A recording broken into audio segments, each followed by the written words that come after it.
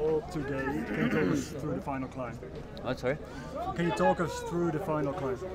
Yeah, of course. I think today has a very strong attack, and in the end actually I did a really good performance, so I cannot be disappointed in that, to be honest, and I am not.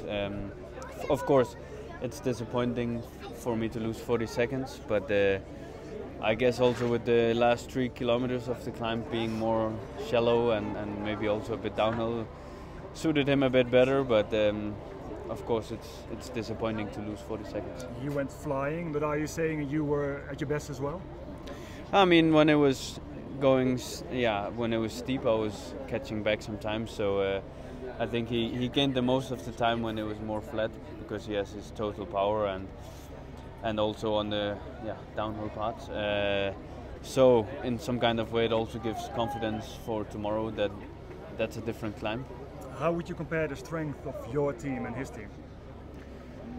Yeah, I think today he had a very strong team, but I think also I had a very strong team today. I was always surrounded by someone, and you could see that Matteo was pulling pretty hard, and I think he could even have been going a bit harder when Yates was attacking, and so I think I can be happy with how the team performed today. Is this the first time? First flow bikes. I told you. Is it still the missing of that kind of 𝗵𝗂𝗃 firepower that you've had in past successes? No, I mean, of course we miss Sepp here, but the rest of the team is also doing super well. You saw today Matteo was doing super well, and actually, to be honest, I'm happy with how the team is performing.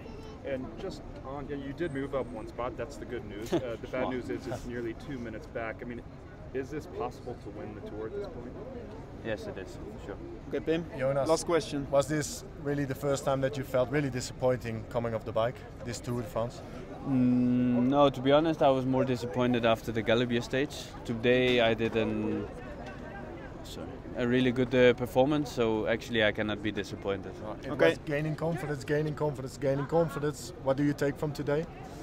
Also a bit of confidence, to be honest, because I was catching back on the steeper parts, so that's good at least. Of course, it's disappointing to lose 40 seconds, but that's life. Okay, thank you. Allez, Jonas!